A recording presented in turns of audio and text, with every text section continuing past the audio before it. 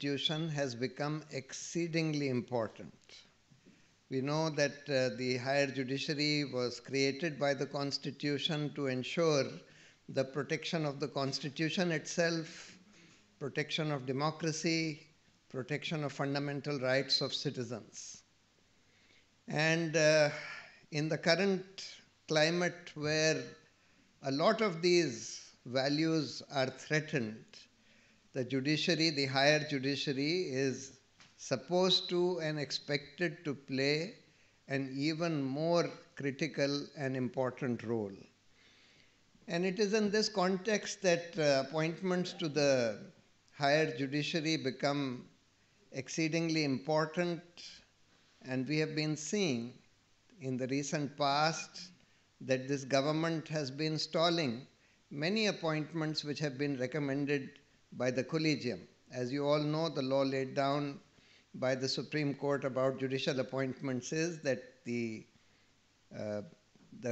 persons, the judges will be selected by the collegium of senior judges of the Supreme Court, and the government can only return the matter back to the collegium once if they have some objection.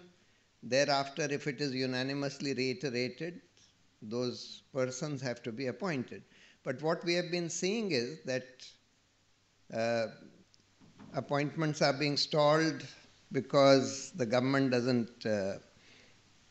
doesn't respond to the recommendations. Even if it responds after some time and the recommendations are unanimously reiterated, often the appointments are not made, the notifications are not issued. And also there is segregation of the recommendations so that people who were supposed to be senior are made junior in that process, who were supposed to be senior according to the recommendations of the collegium.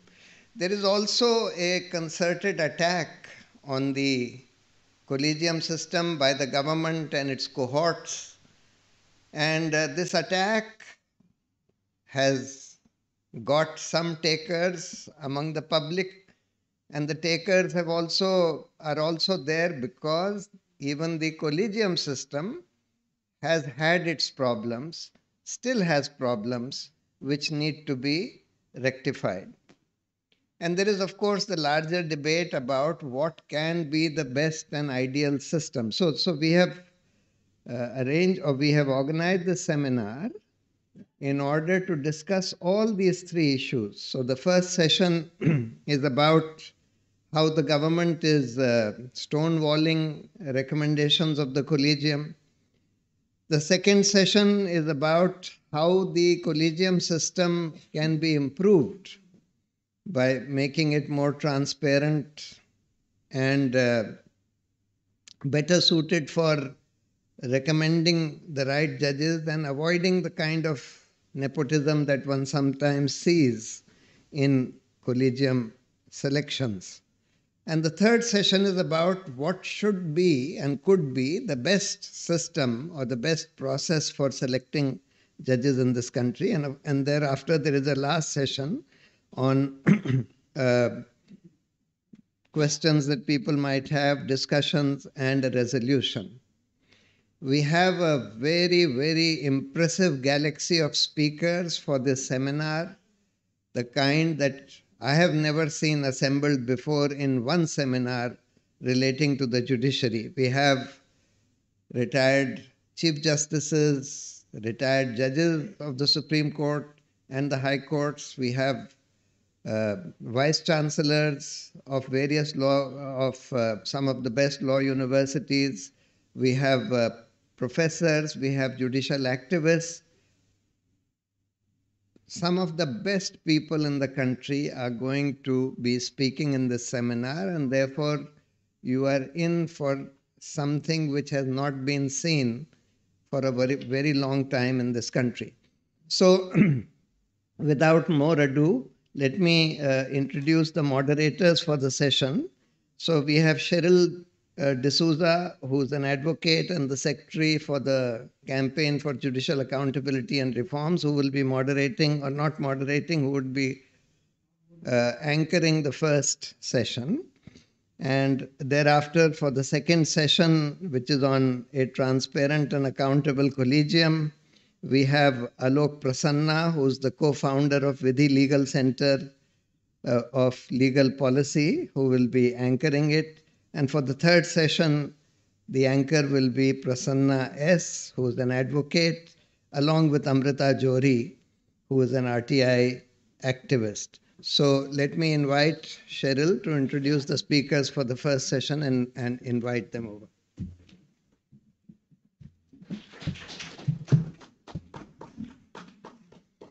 Good morning, everyone. Welcome to this first session at the seminar on judicial appointments and reforms. In 2018, when I was drafting the Center for Public Interest Litigation petition, seeking a mandate to the government on timely judicial appointments, in adherence with the settled law as laid down in the 3 judges' cases of 1993, 1998, and 2015, I came across an article in LiveLaw when I was researching the delay in appointments to the High Court and the Supreme Court. The title of the article was Judges' Appointments, a Ping-Pong Game. And this brings us directly to the title of the first session today. Where there is a settled law on appointments to the higher judiciary, which gives primacy to the opinion of the Chief Justice of India and the Collegium of Judges to make recommendations and pass final resolutions for the appointments in consultation with the government, the ping-pong is on account of executive interference in judicial appointments. And this is our first session today. Before I introduce our very esteemed panel for this session, I will just give you, for the sake of the many law students here, a very brief 1 or 2 minute overview on the law regarding judicial appointments. The appointment of judges to the higher judiciary has been a very long struggle between the executive and the judiciary for primacy. In the second judge's case, 1993, with a considered view to avoid political interference in judicial appointments and believing judges to be best placed to assess the ability of a potential judge, the Supreme Court accorded the judiciary primacy in the matter of judicial appointments. The collegium system was created, nullifying the executive's primacy in the appointment of judges, as was held in the S.P. Gupta versus Union of India case of 1981. The court held that primacy in matters of judicial appointments will be given to the view of the Chief Justice of India, taken in consultation with the other judges of the collegium.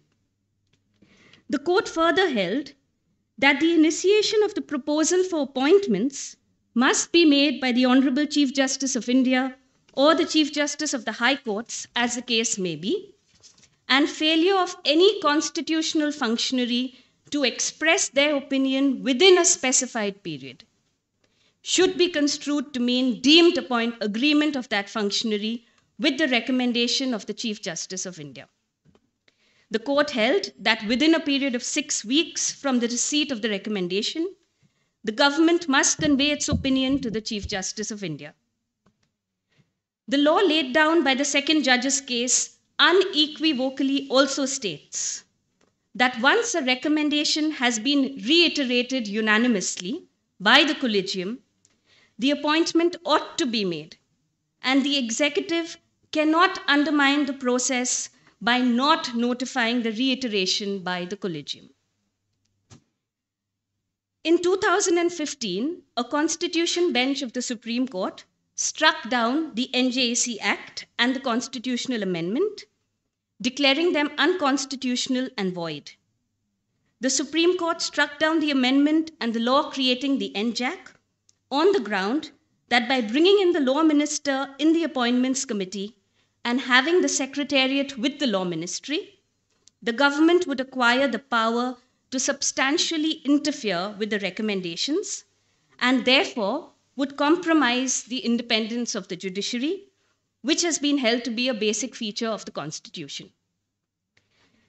The NJAC judgment also recommended finalizing a memorandum of procedure for judicial appointments, which, with some back and forth, seems to now have reached a stalemate. Another ping pong between the executive and the judiciary. We have pointed out, and as Mr. Bhushan also stated, 3 ways in which the executive has been stalling judicial appointments: by either indefinitely sitting on collegium recommendations, or not notifying reiterated recommendations, or further, by unilaterally segregating collegium resolutions and notifying only select names. So with this general backdrop, it is my absolute honor to introduce the panelists for the first session and request them to please come up on stage. Justice UU Lalit. Justice Lalit took over as the 49th Chief Justice of India, not just with a vision, but he went straight into action. His 2.5-month tenure as Chief Justice of India was exceptional and etched in all our memories. His contribution to transparency in listing of cases, setting up parallel constitution benches, live streaming of constitutional hearings, patient mentionings, and the many reforms he brought in during his brief Chief Justiceship will be remembered by us all. Thank you, Justice Lalit. Mr. Dushyant Dave. Mr. Dave is a senior advocate at the Supreme Court of India and former president of the Supreme Court Bar Association. As a senior member of the bar, Mr. Dave has worked tirelessly and spoken out on issues of civil liberties and human rights. He has been a fearless fighter, upholding the principles of the Constitution, and a relentless crusader for accountability in the judiciary and for upholding the dignity of the courts. Welcome, Mr. Dave. Dr. Faizan Mustafa. Dr. Faizan Mustafa is an Indian legal scholar and academic who served as Vice-Chancellor of NALSAR University, Hyderabad, from 2012 to 2020. Dr. Mustafa has been a visiting professor at several universities around the world, including the Harvard Law School, University of Manchester, etc. He has published extensively on various legal subjects and has authored several books and papers in national and international journals. He is known for his contribution to legal education and has been instrumental in setting up several legal clinics and centers for research and advocacy at NALSAR. Welcome, Dr. Mustafa. Senior Advocate Mr. Aditya Sondhi. Mr. Sondhi is a senior advocate practicing before the High Court of Karnataka and the Supreme Court of India, and is known for his expertise in civil, commercial, and constitutional law. He has served as Additional Advocate General for Karnataka from April 2016 to April 2018. He graduated from the National Law School of India, University, Bangalore in 1998 and has been visiting faculty since. He has been a part of many constitutional cases, including the recent hijab case. Welcome, Mr. Sondhi. If I can add, Cheryl, yes, sir. the judiciary of this country has become poorer because my good friend's appointment was not cleared by him. Professor G. Mohan Gopal. Professor Mohan Gopal was director of the National Judicial Academy from 2006 to 2011. During the period of 2012 to 2019, Professor Gopal was the founder chair of the National Court Management Systems Committee of the Supreme Court of India. He is also the former director of the National Law School of India, Bangalore. Professor G. Mohan Gopal is known for his active work in reforming legal and judicial institutions. Welcome, Professor Gopal. With this, I now welcome Justice UU Lalit to please make his speech. Yeah, I would also request all the panelists to please speak from here because this is being live streamed and they have the mics.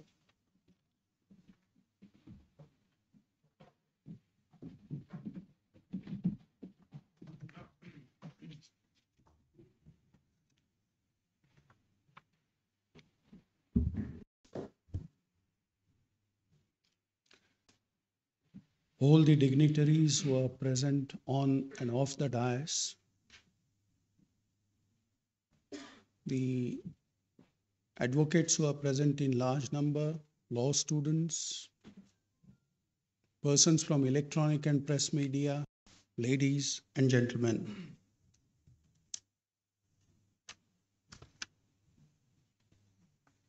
I have a very difficult role to play. Somebody who was holding the office till very recently and was part of the collegium for at least about, say, last 2 years or so. On the experience which I have gathered as member of the collegium, I must say that as judge number 1 in a collegium which was headed by Chief Justice Ramana, me, and Justice Khanvilkar being the other 2 members,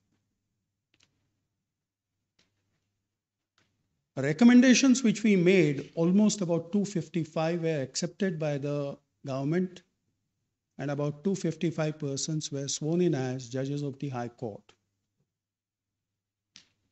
About 30 odd recommendations perhaps were not cleared by the government till I demitted office. And about 50 or 60 of them, names which were recommended by the High Court Collegium, were not cleared by us.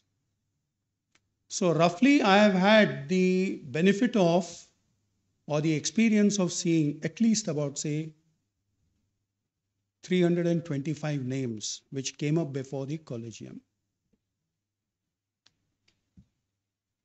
And my experience has been, and this is where the matter has to be seen as a fundamental thing. See, the judges in this country normally get appointed at the level of the High Court. Very few of us get appointed directly to the Supreme Court. Most of them get promoted from the High Court. Almost 90% of them. So the initial entry point is the High Court. At the level of the High Court, a collegium of 3 persons, that is the Chief Justice of the High Court and 2 brother judges who are the senior judges are part of the collegium. They make recommendations which are then seen or filtered through the selection process, which comprises of, number 1, the state government inputs. Number 2, at the central government level, there could be IB clearances. There could be the profile of a person is checked. Those inputs are also there. So therefore, number 1, the collegium recommendations. Number 2, state government inputs. Number 3, central government inputs, including IB clearance, everything. There are persons and there are instances where the recommendations are made by the collegium, but there could be something amiss so far as the personal profile of that man is concerned. Then the matter is seen here at the level of consultee judges. In case we are considering appointment, say, to Karnataka High Court, those judges in the Supreme Court who have had some exposure, either they come from Karnataka High Court or they were transferred to Karnataka High Court as puisne judges or as chief justices, their consultation, their recommendations are also taken into account. So at the level of the Supreme Court Collegium, when we sit to clear the names, we take into account all these factors or facets of the matter. At times there have been more than 5 consultee judges, and there can never be unanimity on a particular name. So one has to go by certain objective parameters when we employ them at the level of the Supreme Court. It is after all this rigorous filtering process that the names are cleared by the Supreme Court Collegium. Very well. So therefore that, if we take it as ground zero, the matter then goes to the central government. There could be, their inputs are actually taken into account at the earlier level, but there could be something, perhaps I think they may have something to elaborate on. So there could be some objection, and those objections normally should come back to the collegium to reconsider the matter. Now, what is the law on the point? Initial recommendation by the Supreme Court need not be unanimous.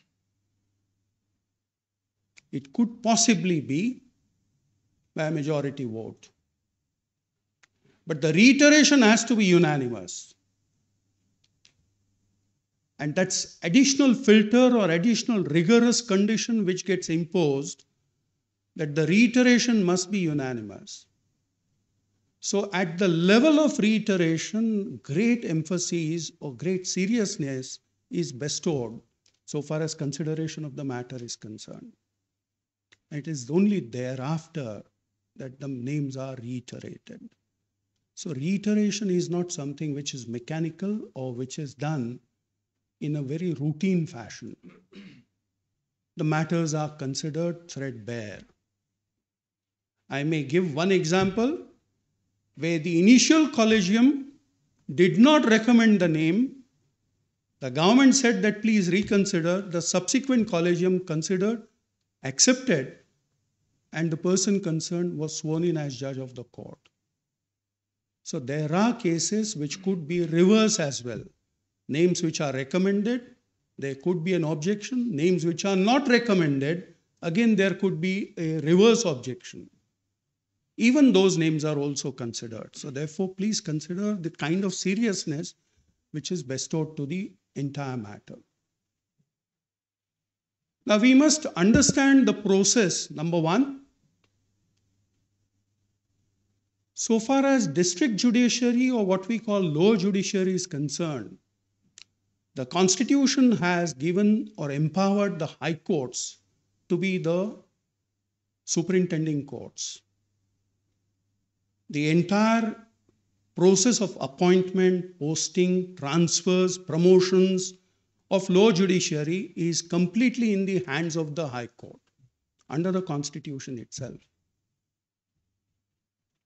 It is through this lower judiciary or district judiciary persons can get promoted to the level of High Court judges. In fact, today the convention has been that 1/3 of the strength of High Court must be from lower judiciary as promotee judges. So who has seen the performance of these 1/3 over a period of time? It is the High Court alone. Who knows what is the mettle, what is the capacity, what is the ability of that man? Over a period of last about say almost 20 odd years, repeatedly judges after judges have seen or have sort of monitored the performance of those persons who comprise what we normally call district judiciary. Very well. So are they not in the best possible situation to consider the merit of those persons? Now take the reverse or take the other side of the picture. Those who come to be appointed directly to the High Court from the bar, which by tradition or by convention is 2/3 of the appointments to the High Court. Again, those persons are those who regularly practice before the High Court. Very few persons have actually been appointed judges apart from these two categories, that is the practicing advocates or persons coming from lower judiciary. Though there is a provision under the Constitution, very seldom it has been utilized or used. So we have bulk of the appointments which are from the lower judiciary, number one stream, and number two stream is those who practice in the High Court. Now, over a period of time, why do we say we practice in the High Court? Because that's your regular workplace. That's where you normally practice.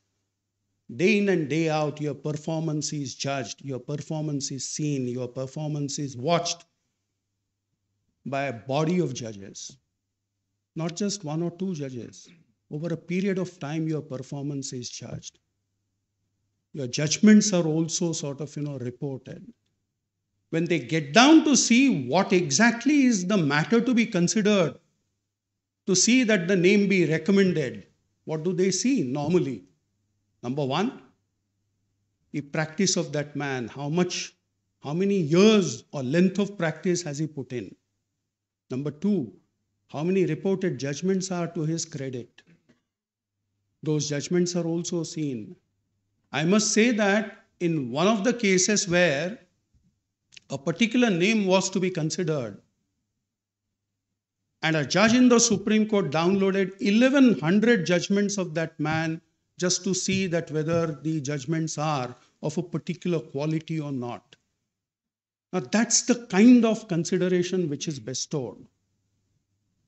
So the judgments, how many judgments which are reported judgments to his credit, how many years of practice, and third, which is also one parameter which is checked, is how much of income does he sort of, command.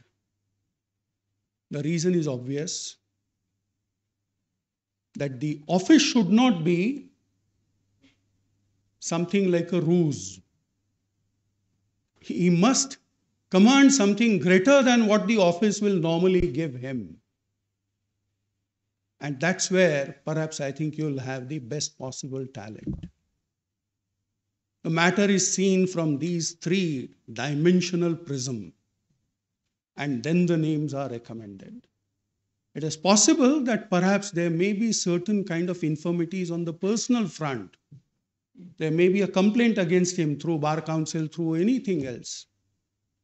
That part is taken care of in IB clearance and state government profile. So therefore, when the matter reaches the Supreme Court Collegium, mind you, it is a full perfect situation whether the name be accepted or not to be accepted. So it's not as if that it's a whimsical exercise which is undertaken by somebody down the line only with a view to see that the judges must have the opportunity to select their successors. It's a foolproof arrangement. Now imagine whether the executive, will he be or will that apparatus be in a better situation to select the judges? How will somebody sitting here will have the wherewithal or the knowledge to select a judge in Kerala or Manipur or somebody else? You have to have the local kind of inputs which must come from there. You must know whether the advocate concerned is a good person or not.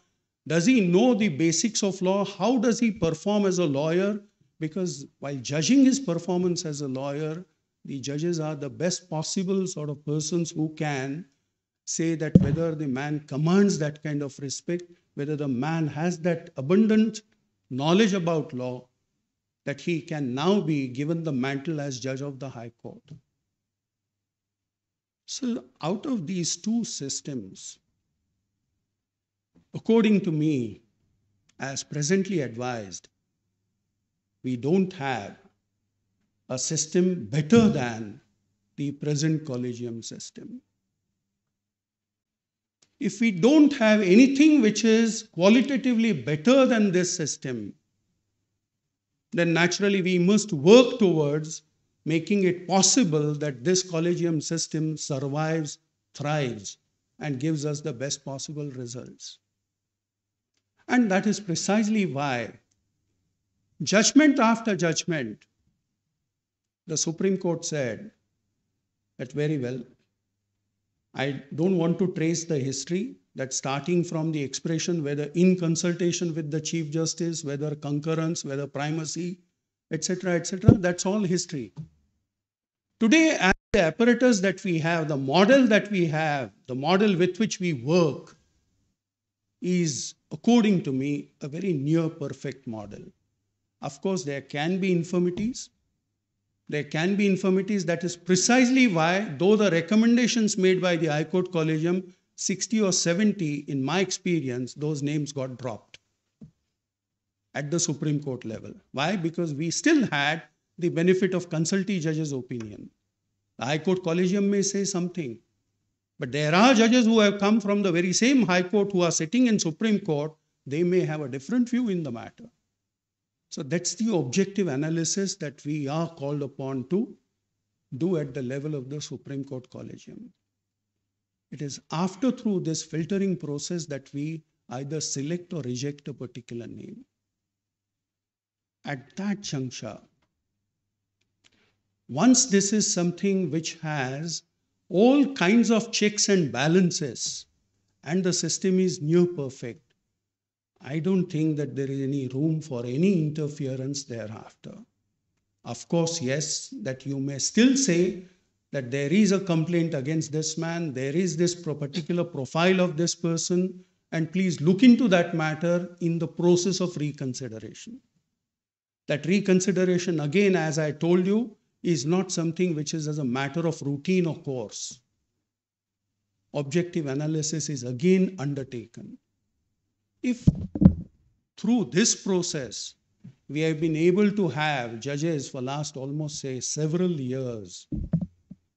And mind you, initially when the judgments were rendered by the Supreme Court, they were contemplating a situation as to what exactly forms the expression in the article in the Constitution, that is in consultation with.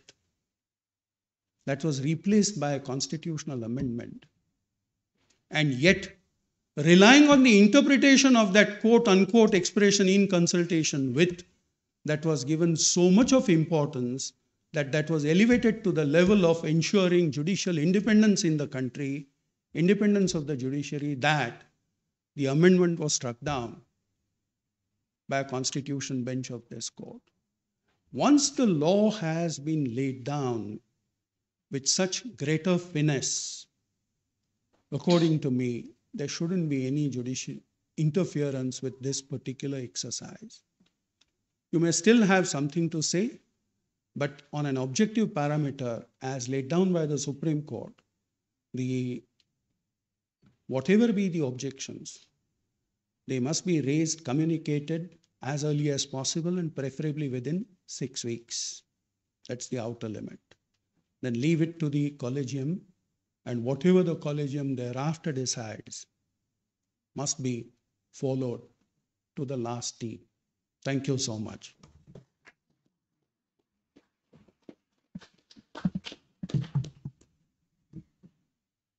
Thank you, Justice Lalit, for sharing your very valuable experiences as a Chief Justice, detailing the various processes through which a recommendation moves between various functionaries and the complexities that are involved in clearing various names. And most importantly, you pointed out how initial recommendations need not be unanimous by the collegium, but reiterations need to be unanimous. It is not a routine matter. Matters are considered threadbare, and therefore the importance of reiterations by the collegium.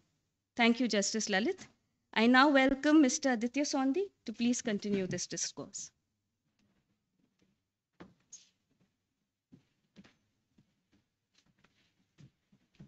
Thank you, Cheryl. Justice Lalit, Mr. Dave, Dr. Mustafa, Dr. Mohan Gopal, Justice Lokur, Justice Gupta, Mr. Panchu, esteemed colleagues from the bar, law students, ladies and gentlemen. Firstly, my thanks to Mr. Bhushan and CJAR for this invitation to speak at a very significant topic at a significant juncture. When we speak of the word interference, it seems to suggest something overt to influence a process. But we have seen from practice that executive interference in judicial appointments takes on a different avatar, which is doing nothing. And that too interferes with the process of appointments, as I personally experienced and lived through. I do not propose to speak about the interference vis-a-vis the judicial appointments process per se, but I would certainly want to speak about the effect of this interference upon the bar. And Pardon me if I speak of my own experience, but I think it would be some sort of a case study for us to try and understand how this executive interference, if you will, has permeated the bar itself. And may I emphasize that we ought not to look at judicial appointments only from the end process or the end game, which is the actual appointment process that Justice Lalit so eloquently fleshed out. But there is also the feeder process, if you will, which is from the bar. Justice Lalit mentioned that 2/3 of appointments to the higher judiciary as a matter of tradition, though not constitutionally mandated, come from the bar. And if we are not going to address how independent the bar is from executive interference, then I think the latter part of the discussion becomes less relevant. The emphasis of this seminar is judicial independence. Judicial independence accrues from the independence that a person brings to the bench at the outset. It's not something you wake up and discover one fine morning. And that independence has to be ingrained within us as practitioners and members of the bar, and how we stand immune to different influences. Unless we speak of that, then I feel that the focus only on the appointment process is going to be slightly lopsided. Now, I can tell you, friends, from my experience, I was recommended to the Karnataka High Court in a batch of 3, of which the 2 other esteemed recommendees were officers from the district judiciary. Within about 3 or 4 weeks, those appointments took place. I was segregated and kept pending. That pendency remained. My file was returned. The collegium reiterated it forthwith. Even after reiteration, and in the teeth of the law laid down in PLR projects, the appointment didn't come. I'm not here to make any grievance of it. But in the meanwhile, other appointments began to take place to our High Court from the bar.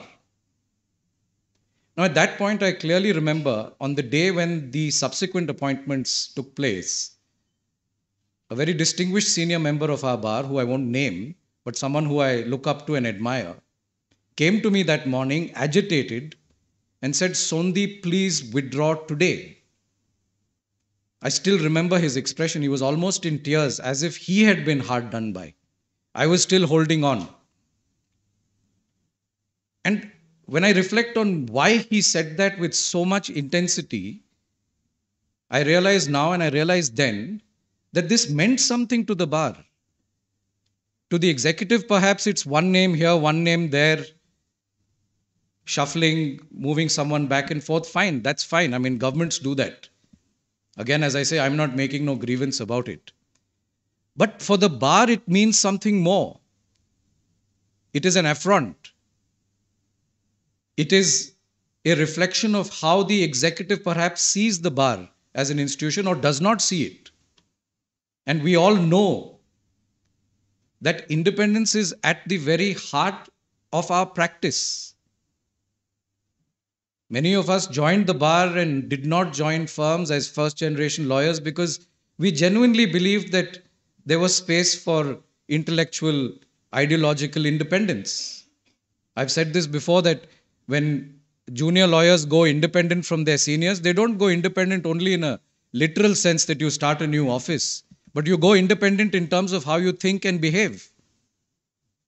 And I have not, of course, seen the emergency time in India, but in my limited experience, which is not that limited, it's about 25 years now, I have not seen the bar as political as it is today. And that is something we need to reflect on.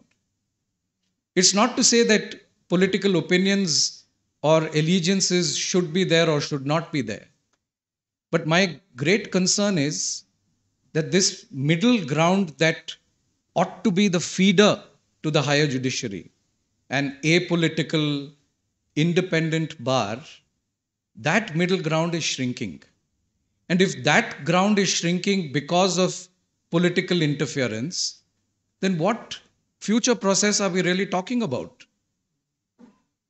And this is the sense I've begun to get. Maybe somebody should have even told me when I was asked to take on this role, that you need to very early in your career, and I see a lot of young lawyers here, I'm afraid you may have to make those choices going forward, very early in your career, that do you want to be a counsel or do you want to go on the bench? And that's really not how it was supposed to be. We have seen good members of the bar, independent members who've really had no political allegiance, who carry all the credentials that Justice Lalit mentioned, a good practice, an ethical practice, a standing at the bar, a good income, a good variety of work, reported judgments. Many of those were our judges. And that rich experience and freedom they brought to the bench. What we lawyers like to admire as liberal judges. Liberal doesn't mean anti-government. Liberal means liberal in approach on the bench, a grasp, an understanding of matters, and of course, a relief orientation, that ultimately people come to court for relief and not just for advocacy.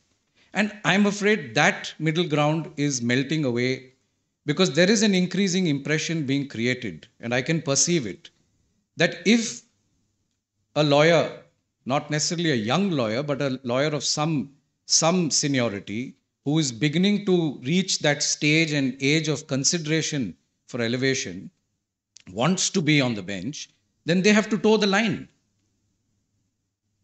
And if that is the sine qua non for elevation, then what is the independence?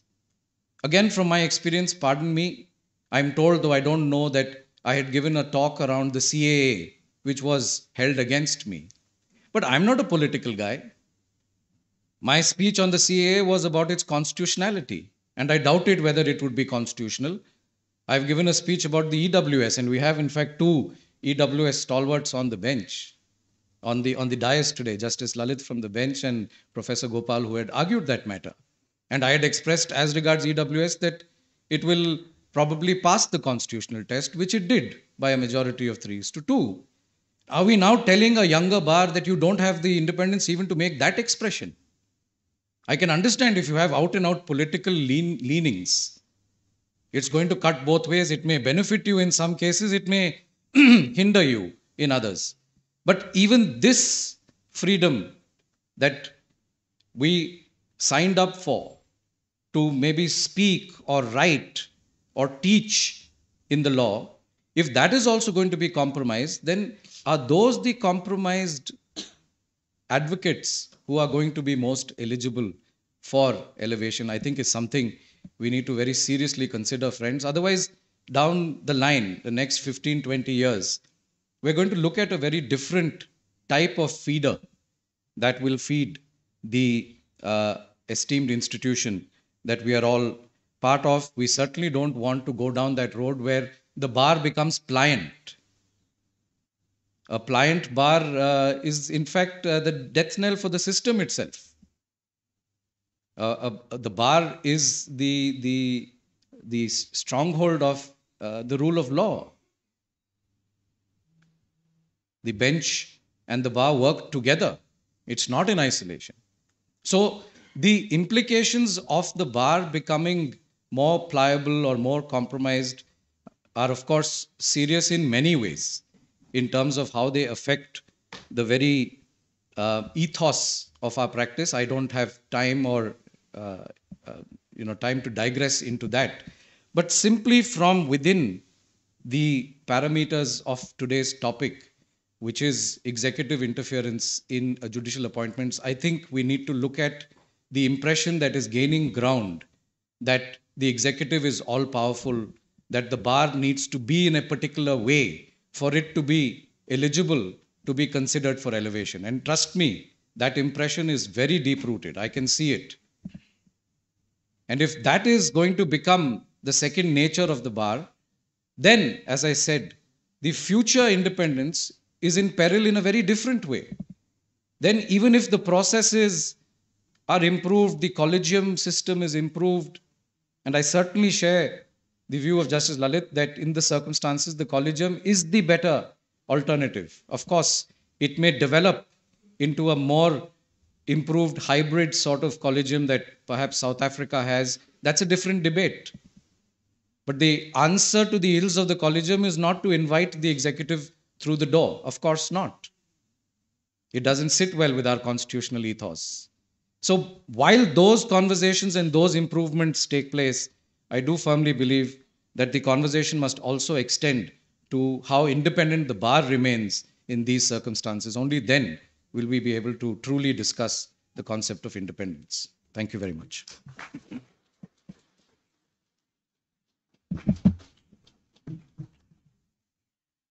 Thank you, Mr. Sondhi, for sharing your very real and valuable experience.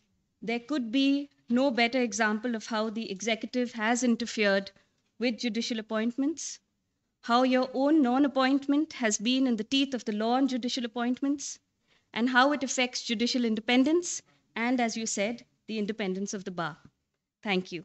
I now invite Mr. Dave, as a senior member of the bar, to please speak.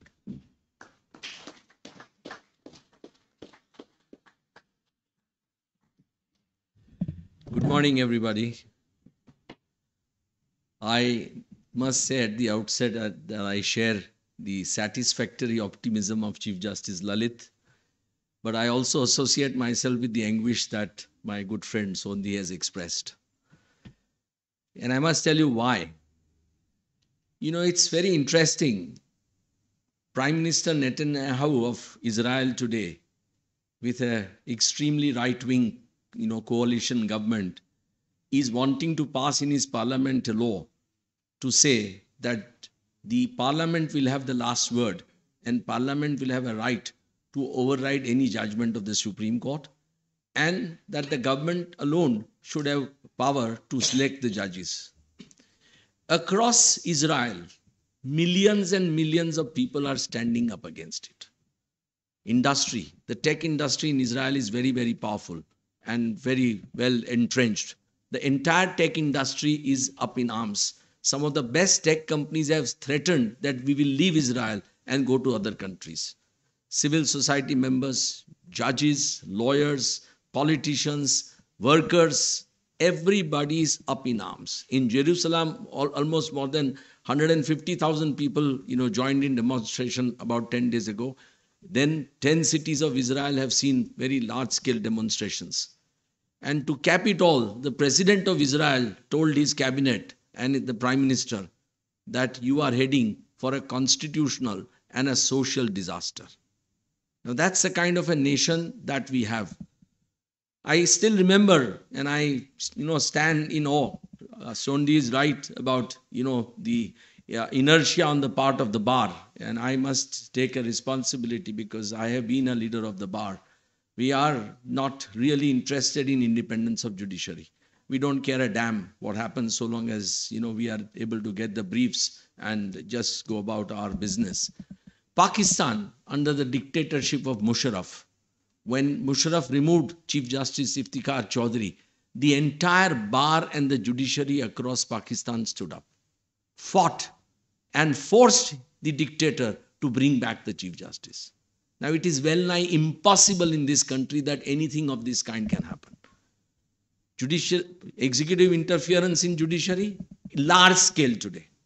Large scale. I mean, with greatest respects to Chief Justice Lalit, Justices Lokur, Justice Gupta, whom I regard as some of the finest judges that I have seen in my career of 44 years.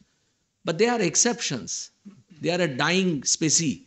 We have large number of judges who are highly questionable. They either lack the expertise, the knowledge, most of all the commitment.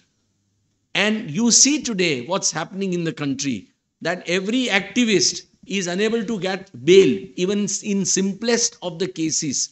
Even stand-up comedians are unable to get the bail when he is produced before a judge for making some, funny comment about the Prime Minister or somebody else.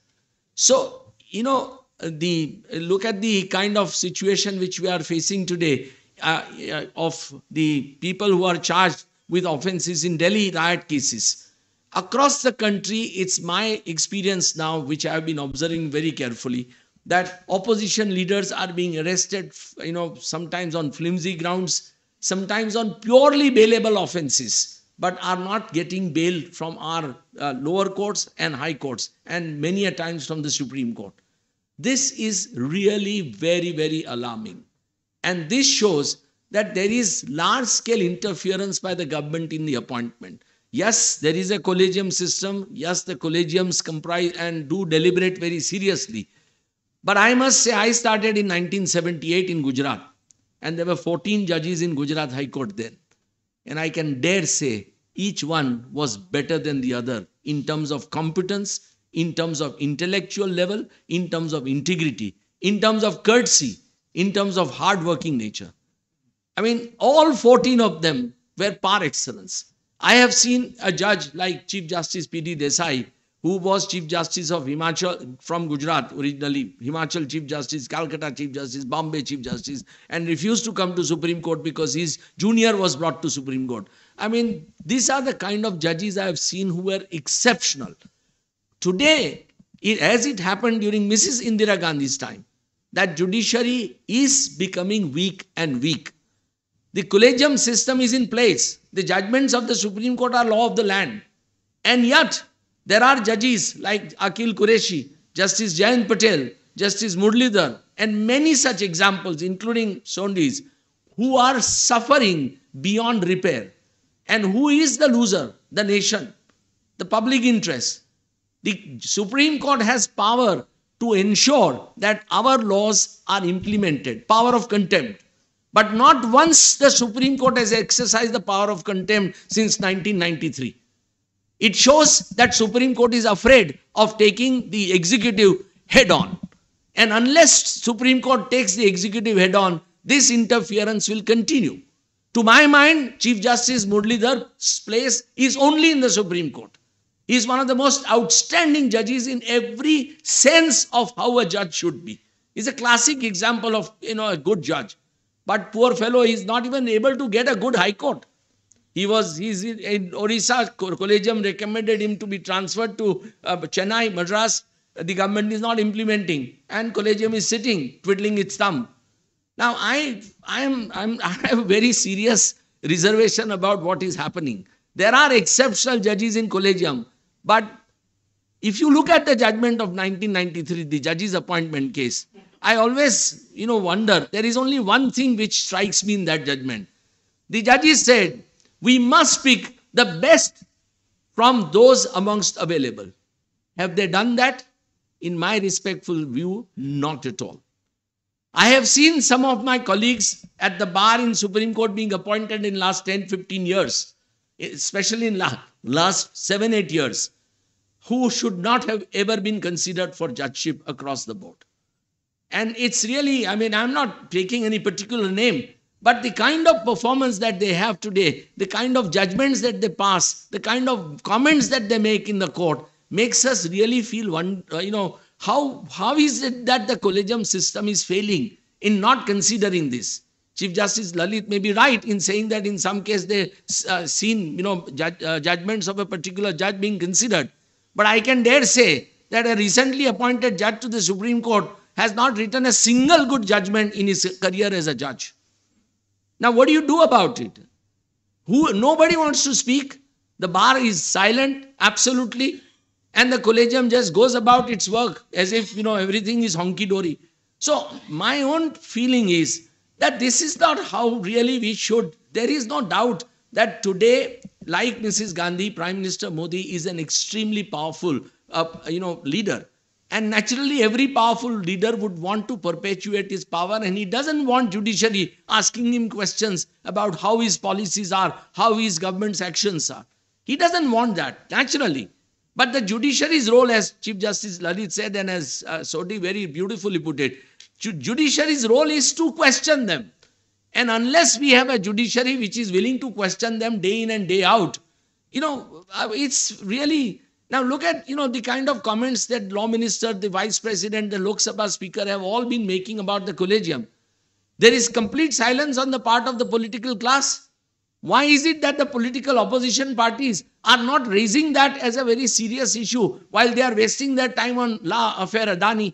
Of course, they should raise about Adani, but that's a secondary issue.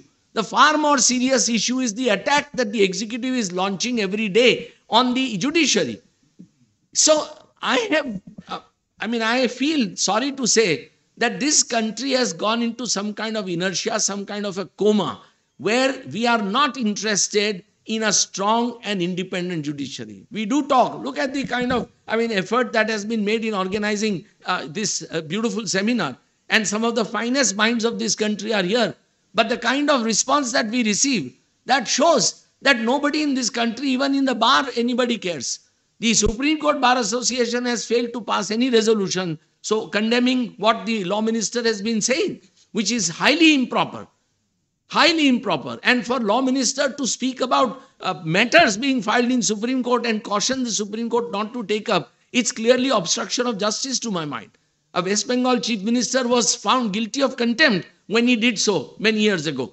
So this is a situation which I don't know how. Yes, I agree with Chief Justice Lalit that collegium system is perhaps the only solution today. Although I was against it when I argued NJSC case as president of the Supreme Court Bar, I did attack the collegium system. Justice Lokur was on that bench, and I was very frank about it because I have seen what is happening. There are many things which we can't discuss. But let us not judge judiciary and its position or its strength or weaknesses by looking at some finest examples which are far and few. We can't just say that because Justice Lalit is so good or Justice Lokur is so good or Justice Gupta is so good, judiciary is in good condition. No, go down to the high courts.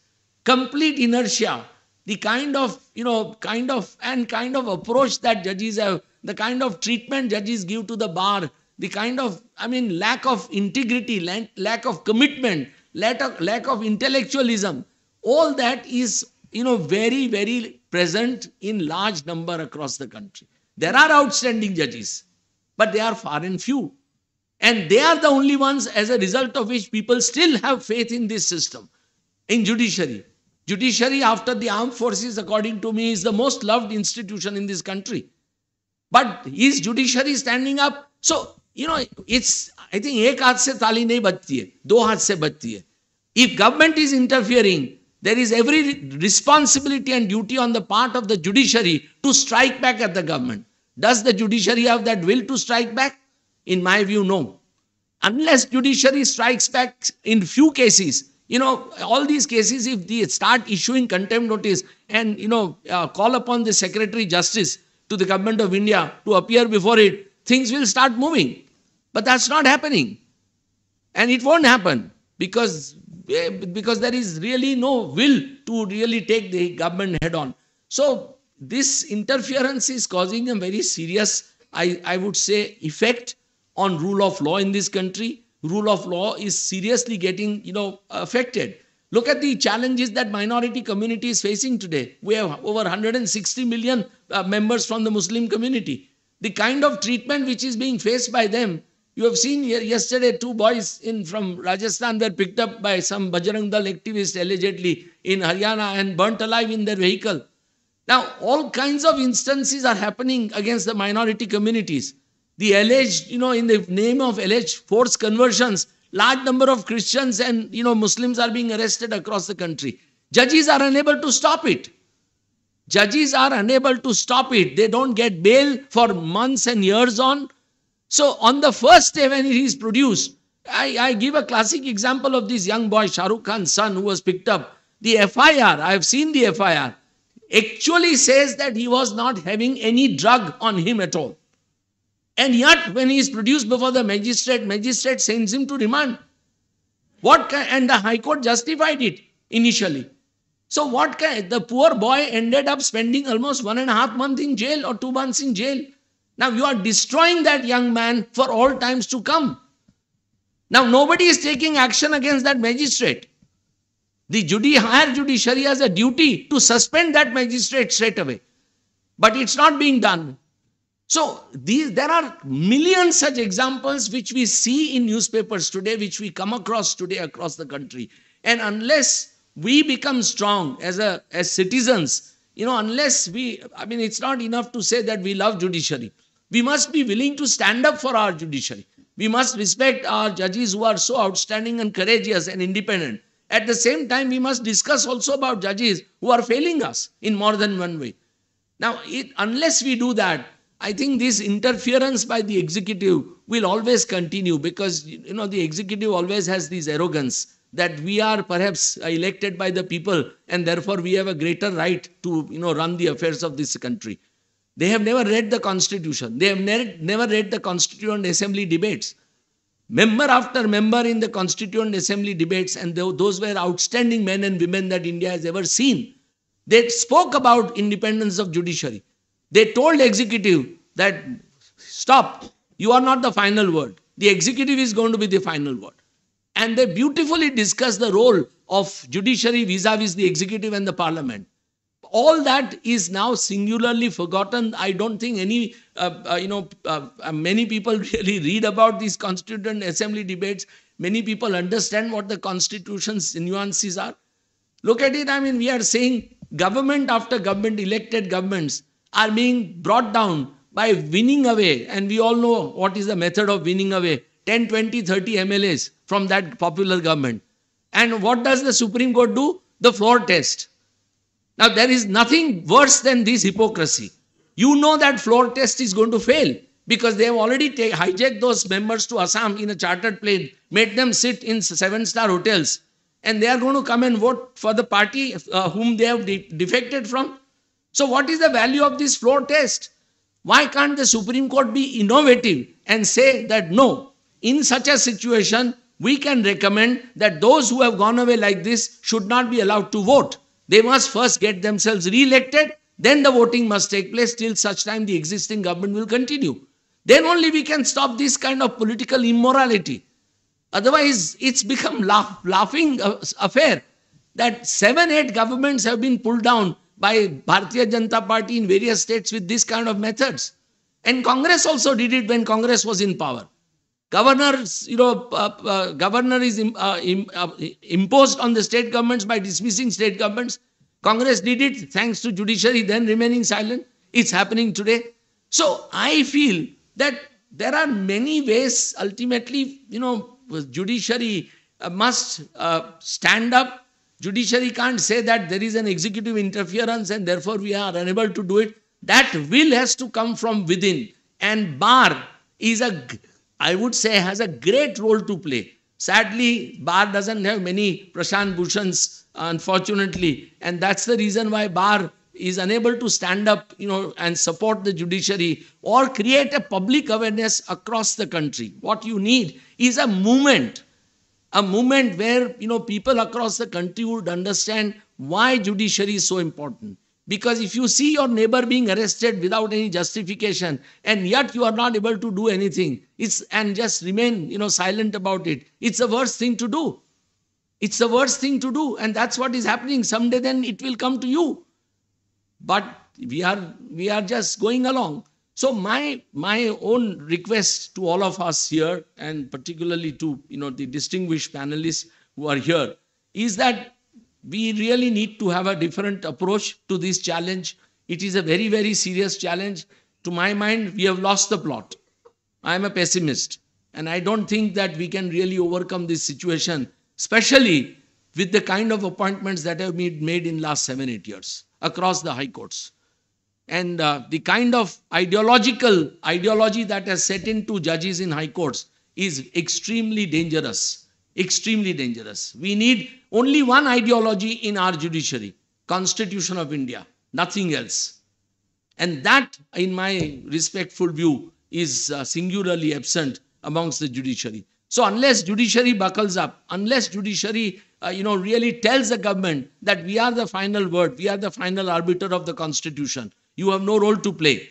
And you have certainly no role to play in appointment of judges, because you will make appointments of judges like you are appointing governors today.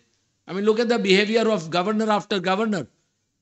Look at any institution, look at Election Commission, look at CAG, look at any institution where government is making appointments, constitutional institutions. The worst appointments are being made today. Now, if government were to be left to appoint them, then naturally they will also fill up judiciary with not even those few people who are coming, good people, will get appointed. So I feel that I would request judiciary that it must rise to the occasion and perhaps tell the government ultimately that we are the final arbiter. Thank you so much.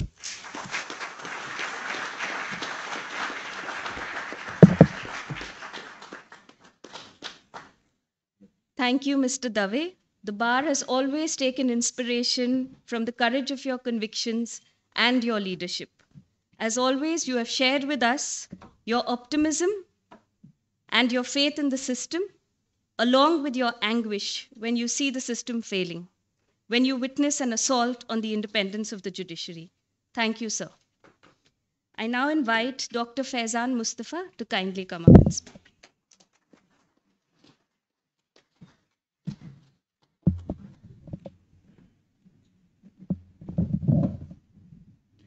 Good morning. Honorable Justice U. Lalit, Mr. Dave, Mr. Sondhi, my senior colleague, Professor Mohan Gopal, His Lordship Justice Lokur, Justice Gupta, Professor Rajkumar, ladies and gentlemen, just 1 minute.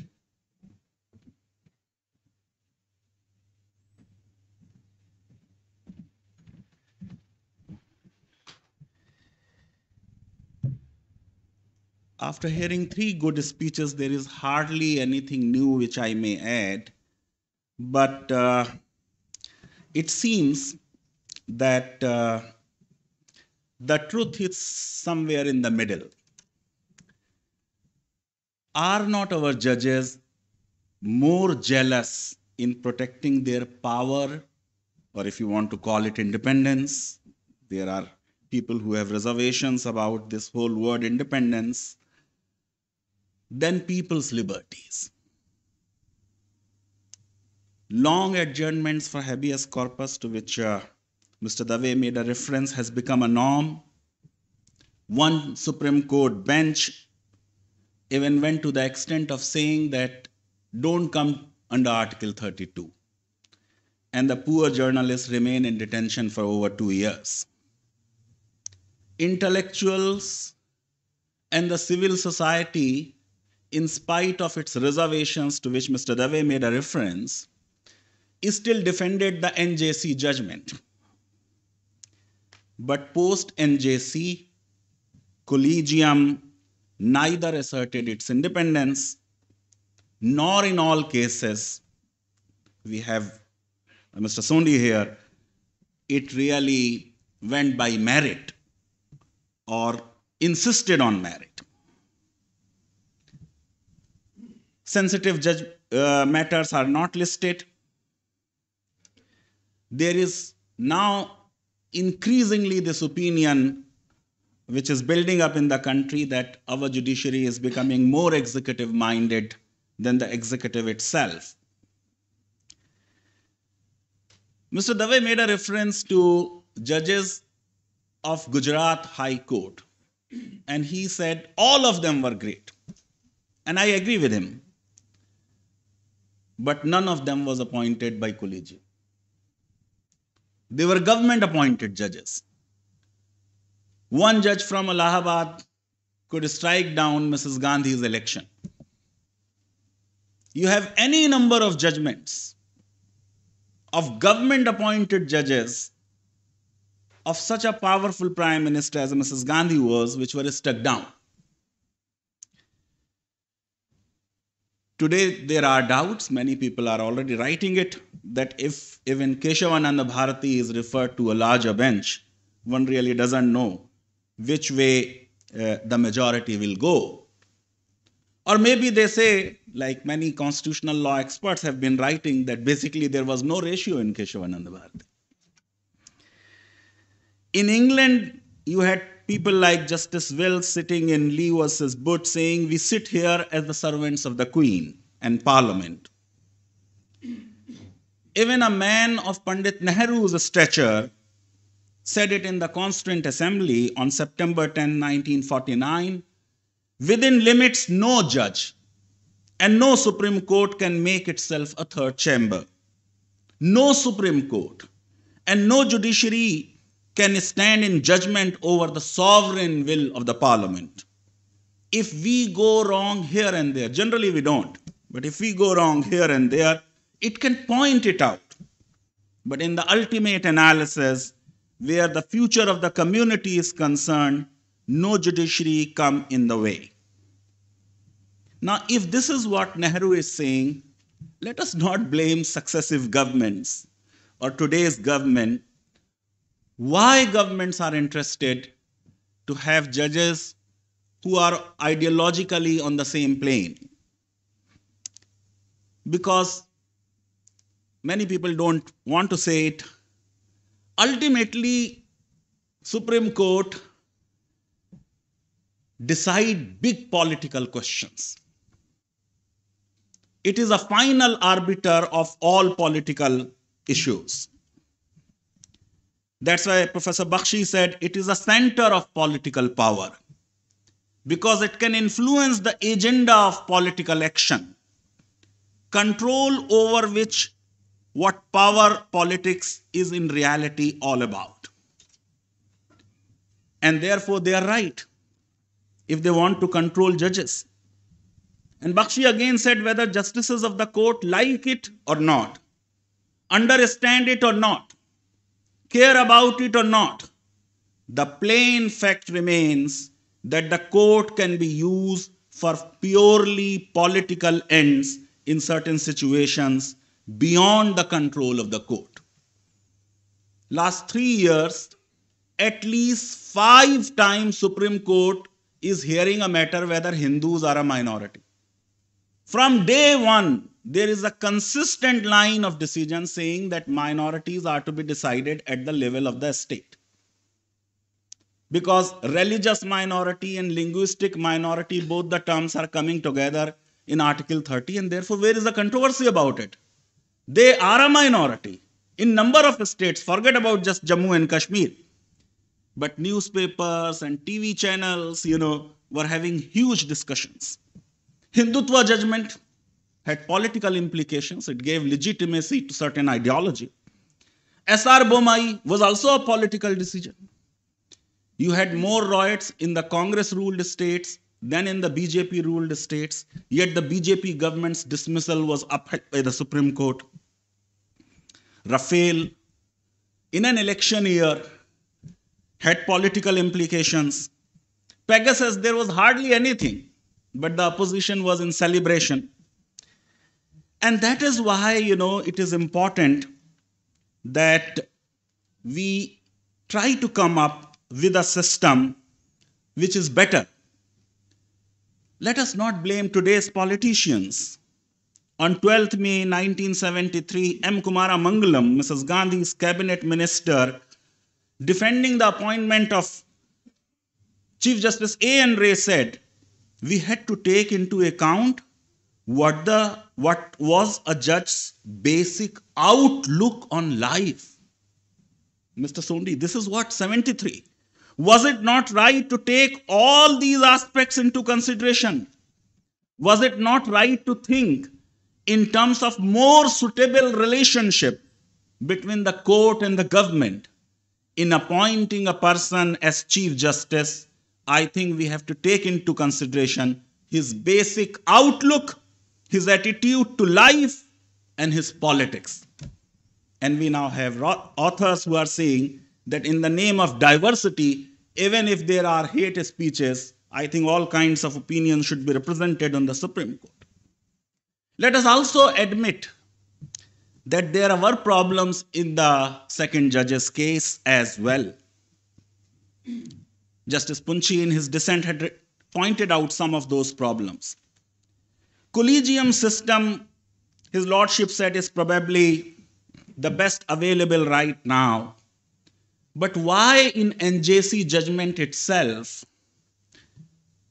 they did not finalize MOP? Why this unique exercise of inviting suggestions? I think there was an opportunity for the judges to probably read down the amendment, there was an opportunity to do something there. That opportunity was missed. Mr. Dave made mention to the enemy country, and that's why I quickly looked at their appointment system. They also have a similar thing like NJC, where they have Chief Justice, then 4 senior most judges, then a retired Chief Justice who is selected by the Chief Justice and the 4 senior most judges, not the Chief Justice alone, the Federal Law Minister, Attorney General, and a senior advocate. Out of 9, 6 are judges. And then their recommendations will go to a committee, a parliamentary committee. Many countries in the world have given a say to the legislature in the appointment of judges. 4 members from Senate, which is Rajya Sabha, and 4 members from National Assembly, which is like Lok Sabha.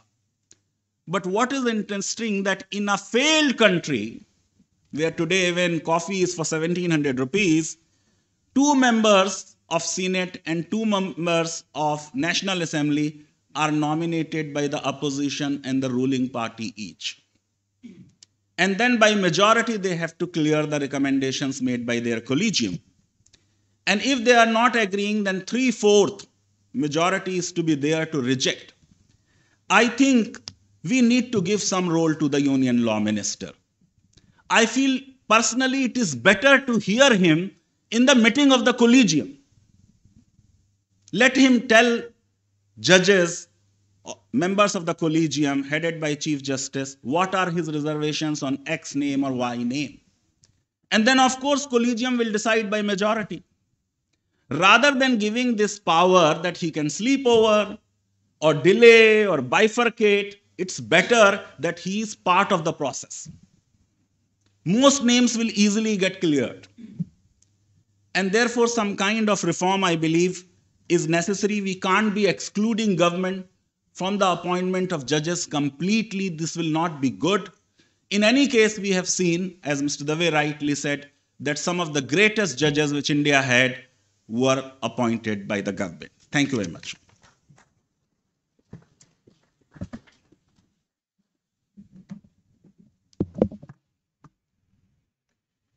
Thank you, Dr. Mustafa. You have pointed out how important it is to come up with a system that is better, to identify and overcome the various flaws in the existing system. And you have also pointed out importantly, in your opinion, how important it would be to include the law minister in the deliberations as they happen at the collegium. Thank you, Dr. Mustafa. I now invite Professor G. Mohan Gopal as the last speaker in this panel. We have heard how the executive interference is probably the death knell for judicial independence in the matter of judicial appointments. As an architect of innovative solutions in the legal and judicial space, we look forward to hearing you speak.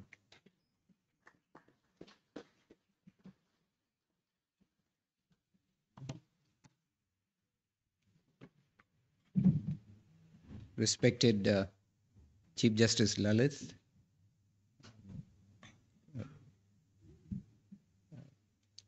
Mr. Dave, Mr. Sondhi, Professor Mustafa, Ms. Dsouza, very distinguished members of the audience.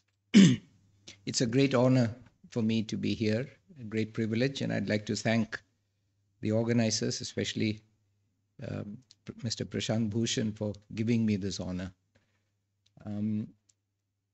I was reminded of my professor, Dr. Madhav Menon, who taught us, many of us sitting in this hall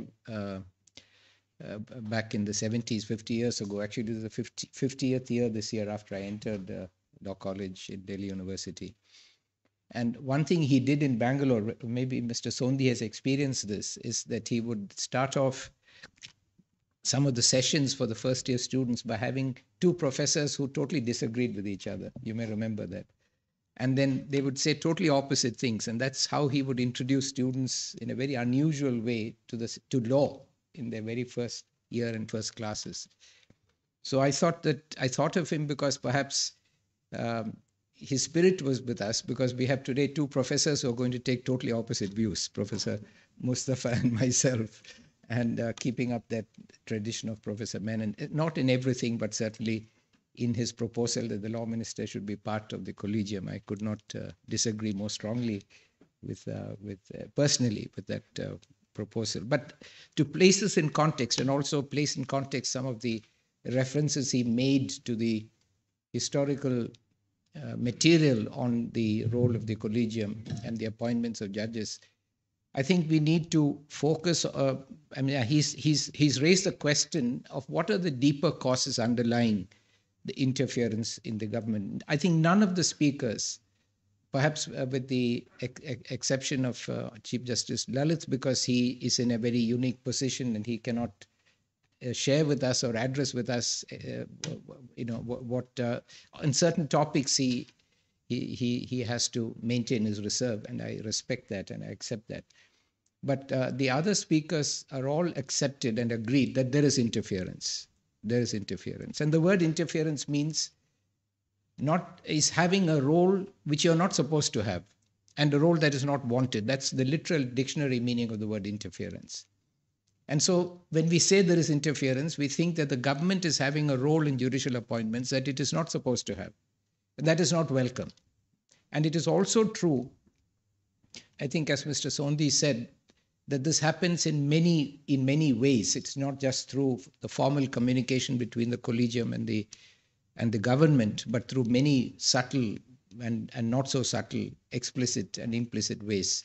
And we need to look at interference, as Mr. Sondhi invited us to do, in a much broader context of de facto interference and the role of the bar and the politicization of the bar, which Mr. Sondhi talked about, is, I think, an extremely important issue, which I think very deeply affects the question of interference in judicial appointments, not just larger judicial independence, but just in judicial appointments.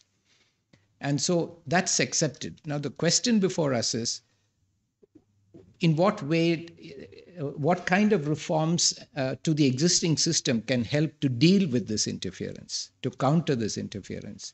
And in particular, the reform of the collegium system, either its abolition and replacement by a commission, or retaining it and reforming it. What would be the best way to resist interference? I don't think there is any doubt in anyone's mind that no one, including Chief Justice Lalit, would brook any interference in the judicial appointments process by the government. When I say interference, that which it is not supposed to do and which it is not sought. So we are all agreed on that.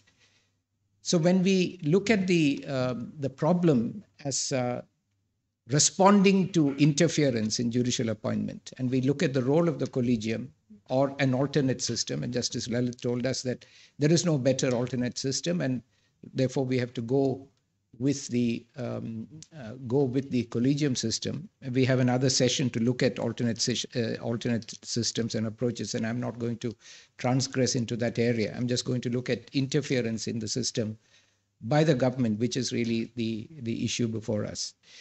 And so that there is interference is accepted. What we need to discuss is what are the causes and consequences of interference?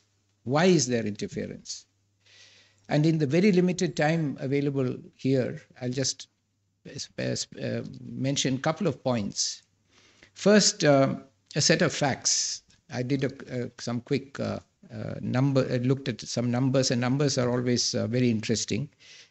There have been 111 judges, according to the website of the Supreme Court, who've been appointed to the Supreme Court during the UPA and NDA period. That is from May 2004 till today, 111 judges, of which 56 were appointed during the UPA period of 10 years and 55 during the NDA period, which is now 8 years and 9 months as of now.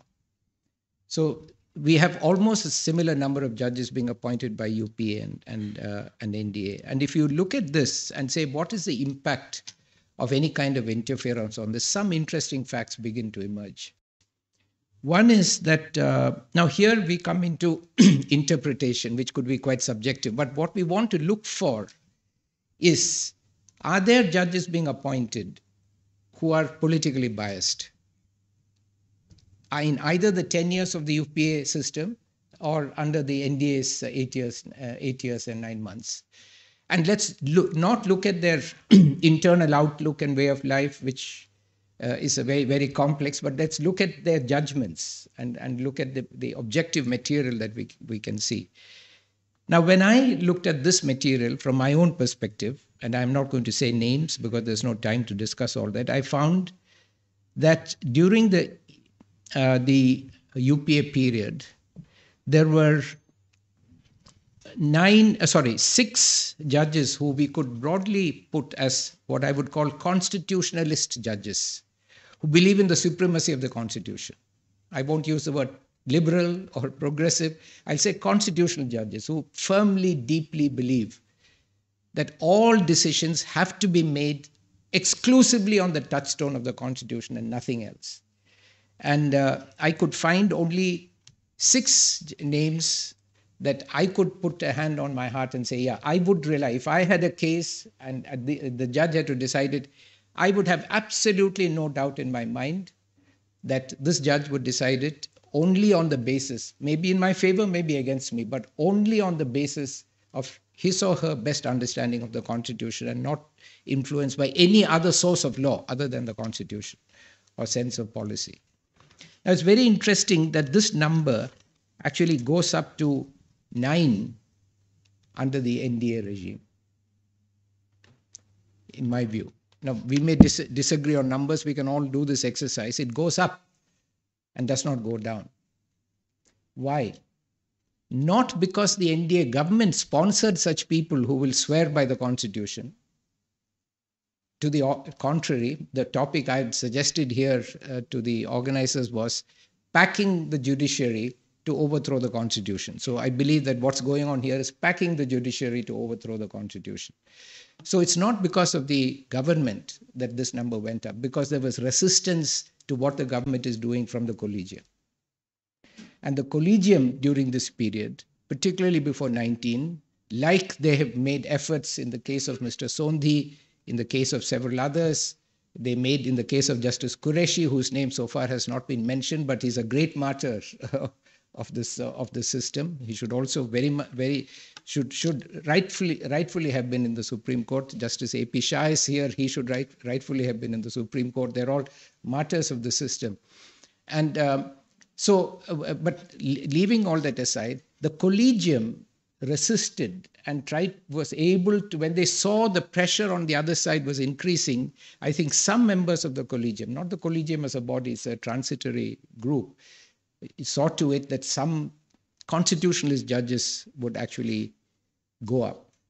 And the number didn't go up by a huge amount, but certainly a few. This is only 6 and 9 out of say 55 and 56. But if you look at another figure, how many judges are committed to go outside the Constitution and look at Sanatana Dharma or Vedas or ancient Indian legal principles as the basis of their decision? They may be religious people, they may believe in the Vedas, they may worship, but when they sit as judges, the first group are looking only at the Constitution and the law, applying accepted principles of interpretation. But are there judges who we believe as students of law? We're all students of law here. We may have different ways of working in law, but we're all students of law. How many judges would actually look beyond, genuinely, not because they're influenced by the government or they're seeking office appointment after office, but they would genuinely, based on their own bona fide believe that the real source of justice must come from Vedas and religious text and not the Constitution. That number, I could not find anyone actually appointed by the UPA who, from their written work, maybe 1 or 2 borderline cases, we could say they are in their judgments looking beyond the Constitution as a source of law, But this is 9 after the NDA has come to power that I can count. 9 judges, of whom 5 are still on the bench, and I won't name anyone, obviously, who explicitly in their judgments indicate that we have to go beyond the Constitution. And that's what happened, for example, in the Ayodhya judgment. some of the judges went beyond the constitution, beyond the law, to decide the case, to adjudicate the case in front of them. So this number of judges who are traditionalist judges or theocratic judges who will find the source of law in religion and not in the constitution has sharply increased. And I believe this is the first phase of a two-part attempt strategy to achieve the stated goal of establishing Hindu Rashtra by 2047, when we will celebrate the centenary of the Republic. Not by overthrowing the constitution, but through interpretation by the Supreme Court of the constitution as a Hindu document. And to do that, the first phase involves appointing judges who are open to looking to theological sources as a source of law. And the second phase, which will now begin, is to appoint judges who will identify the source. And that began, for example, in the hijab judgment, where one of the two judges actually said that Panth Nirapeksh means religion and not dharma, and said that the constitution does not say dharma nirapeksh, it says Panth Nirapeksh, and says that dharma applies to the constitution, and actually says in the judgment, constitutional law is dharma. The Supreme Court is saying, and what he means by dharma is Sanatana Dharma. So he's saying that our constitutional law is Sanatana Dharma. It's the first time that Rubicon has been crossed. That constitutional law is dharma. He's not saying this rhetorically. He's saying we have to take into account dharma in applying the law. And therefore, hijab is religion. Someone sent me a video saying, we are having Homa in Karnataka schools, but not hijab. Homa is allowed, but hijab is not. And I thought to myself, the reason is hijab is considered as religion, Homa is considered as dharma, because it is for the benefit of all of the earth and mankind and all that. So that's dharma, that's okay. Now, which religion does not consider itself as dharma and not narrowly as religion, right?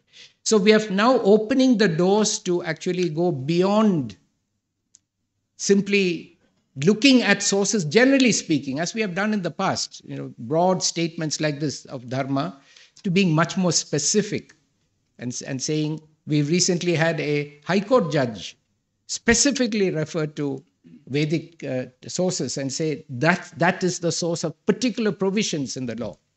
So this is the next step.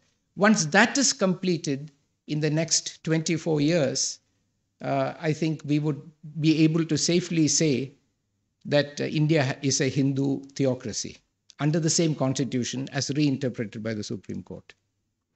So the idea behind here is to hijack the judiciary and establish a Hindu theocracy. And I certainly do not want a voice personally, purely personally as a student of law, I do not want a law minister sitting in the collegium making sure that this agenda is fulfilled. When the collegium today, by the first number I gave, that those who are constitutionalists, that number has gone up because the collegium has recognized. We have many members, we have at least a few people here who have been members of the collegium. The collegium is not, they can't speak about it, but they're not blind to the risks and the dangers that the country faces. And they are trying to build in some resistance now because they see the danger. This is the first point. Second point is very brief, and then I'll end. I have 4 minutes left before 12 noon. The second point is the core problem here is that our constitutional project and vision is in conflict with the vision and values of the oligarchy that runs this country. This country is run basically by an oligarchy because most of the power is in the hands of just 4 communities. In all fields. They had British and Muslim forces to counter them, but after independence, there is no community in the country that can counter them in power and influence. And so there is no countervailing force except the constitution. And this misalignment between the interests of in many countries, including the reference to Pakistan, the constitutional vision reflects the vision of the oligarchy. There is no real conflict between the oligarchy and the constitution. But here the constitution deliberately, by introducing democracy, equality, liberty, dignity, socialism, secularism, is directly challenging the worldview and the philosophy of the ruling Hindu oligarchy. And that conflict first drew a reaction in phase 1 of India's judicial independence, where the judiciary stalled the constitutional program by just striking down one after the other progressive legislation that reflected the constitutional vision in Article 38(1) of creating a new social order, not economic or political order, in which justice, social, economic, and political shall inform all institutions of national life. So stalling. That stalling drew a reaction from people like Justice Krishna Iyer and Mohan Kumaramangalam. That is what we can read Kumaramangalam out of context.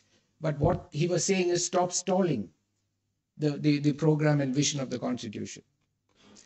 And Krishna Iyer and the Gang of Four, as they are lovingly called, Justice Bhagwati, Justice Chinnappa Reddy, and Justice D.A. Desai, 4 of them together, they tried to align the judiciary's vision with the constitutional vision. Then came Mandal in 1991. And I believe it was not by accident that it was within the next year of that, 1992, that the collegium system was established. Because it was part of the reaction to Mandal, to remove the control of the policies of the country, which they saw a resurgent OBC coming into executive and the legislature, and they had to be insulated from the judiciary. So a government, an executive that would be controlled by a different social group, not from the oligarchy, had to be resisted. So it's not by coincidence that the collegium system emerged, and at that time there was no resistance to the collegium system from the political side. They worked together to ensure that judicial appointments were still controlled by the elite. And today, if we look at the social composition of the Supreme Court, we see that it has been protected without any diversity. From a social point of view, from a gender point of view, it's better, but I saw a very widely circulated social field with the picture of 5 respected and wonderful jurists, 5 women judges in the Supreme Court. But the comment being circulated in the widely amongst common people in the country was, they see 5 women, all I see is 5 Brahmins. So there is a genuine concern about lack of diversity, and that leading to lack of representation. And so this project of protecting the judiciary socially has succeeded. And that is a space, that is what is creating the vulnerability. And now the government is taking this one step further and saying, look, we are going to use the judiciary. Like Mohan Kumaramangalam wanted to use the judiciary to align the judiciary with the constitution. I want to use the judiciary. We want to use the judiciary to destroy the constitution and completely build a theocracy here. And so in this context, and see, this is a reflection of the bar. The oligarchy controls not the judiciary, it controls the bar. And it's from there that the domination comes. You go to any high court, you'll find there's a small 2 or 3 communities that dominate the bar and the bench. So going forward, my conclusion is that it will be very dangerous to give this government, whose explicit mission is to overthrow the present republic and establish a Hindu Rashtra, any role in judicial appointments.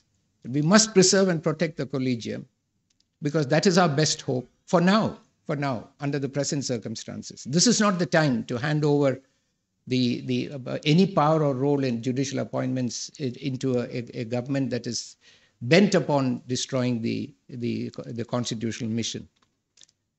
Not that the earlier governments were any different, but this one has a clear ideological agenda. But in order to protect the Constitution, the Collegium must consciously see that its job is to protect the constitutional vision against attack. And it must consciously choose and put on the bench those who are committed to protecting the constitutional vision against this subversive attack that is taking place now. And the Collegium, to strengthen the judiciary, must diversify. Religion, caste, region, economic class, in all these respects, we want to have a rainbow judiciary where everyone feels this is our judiciary, we are represented on it. I'll conclude by saying in 1930, in the first roundtable conference, Dr. Ambedkar presented a memorandum to the first roundtable conference where he put 8 safeguards, brilliant safeguards for the depressed classes. And one of the safeguards was adequate representation in the legislature, safeguard number 4. Safeguard number 5 was adequate representation in public services, including executive and the judiciary. And he proposed, he did not use the word reservation, that was brought in the Constituent Assembly. This is the root of reservation. He proposed that recruitment into public services must be so regulated as to ensure the due and adequate representation of all communities. Because that was essential, not just scheduled caste or depressed classes, but all communities must have due and adequate representation. He said, we are here, the depressed classes, of course for a responsible government, he told the Roundtable Conference, but we are here also for a representative government. No one else demanded a representative government. The demand for a representative government has been forgotten. And so we have an oligarchic government. So the Collegium must ensure that the Constitution is defended. The Collegium must ensure that we move forward to diversify the judiciary and make it a representative judiciary. And that will provide the foundation for the judiciary to be a guardian, not just of the Constitution, but of the values of the Constitution. How many judges stand up and say, we are guardians of the Constitution? Many. How many stand up and say, we are guardians of democracy, guardians of socialism, guardians of secularism? Very few. So we have to safeguard the content of the Constitution, not merely its formal structure. Thank you very much. I think I may have exceeded by a few minutes. Thank you.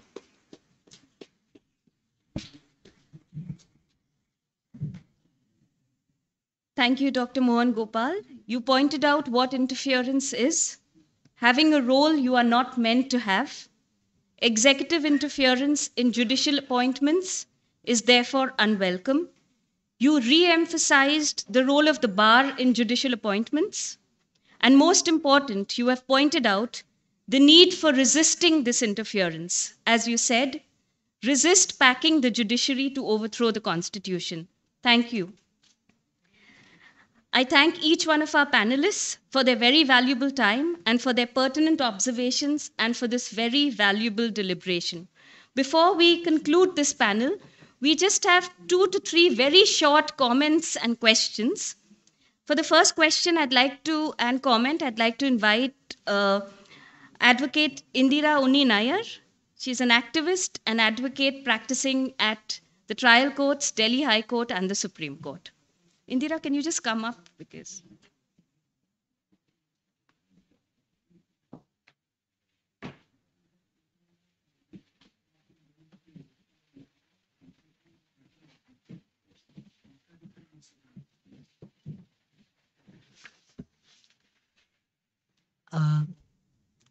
good morning, actually good afternoon, and thank you so much for a very enlightening panel discussion this morning.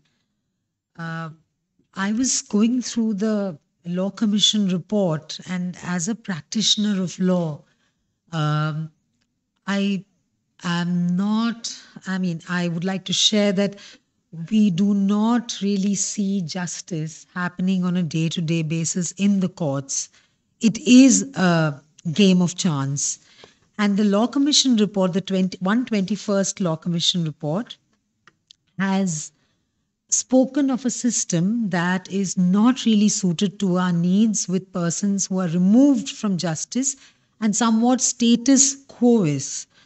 And yet the thresholds that are looked at or were looked at and placed emphasis upon in those days were those which we do not even seem to speak about today. For instance, abolition of untouchability, poverty, removal of economic disparity, elimination of exploitation, removal of feudal overlordship, and promotion of socio-economic justice. It almost seems naive today to expect these things from the courts when we go in. We represent street vendors, cycle rickshaw pullers, etc.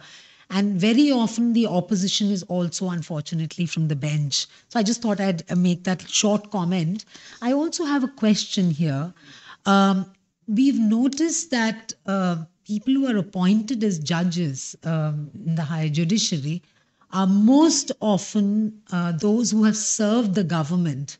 So where then is there a scope for separation of powers? And where then is there a scope of minimal executive interference? You're almost rewarded for having and having supported not just the government, but regardless of the injustices perpetrated, you have actually tried to do an eyewash for 2 decades. How do you then change that approach when you become a judge, and how is it possible to render justice? I would invite any of you, maybe Professor Faizan, Mustafa, or Professor anyone to answer this question. Thank you so much. That's how it is. You are right that most of the judges who are appointed, they have defended government for decades. We have to live with that kind of system. We can't be saying that if somebody has been a government lawyer, then he would not be in the room of consultation. That's how it is.